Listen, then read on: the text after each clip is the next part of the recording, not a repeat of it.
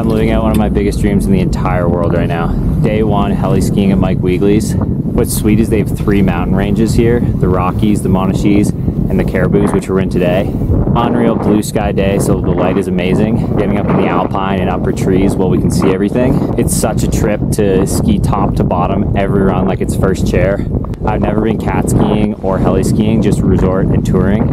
So I really went from 0 to 100 real quick. Would definitely recommend this as a bucket list item. It is the coolest thing I've ever done. The skiing, but also just hopping in and out of the helicopter. You just know you're doing something cool when that thing lands. Door slides open and you crawl in and buckle up.